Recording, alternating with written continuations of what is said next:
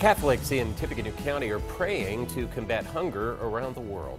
Pope Francis called for a 24-hour international wave of prayer known as One Human Family, Food for All. More than 60 people at St. Thomas Aquinas Catholic Center at Purdue participated in the prayer.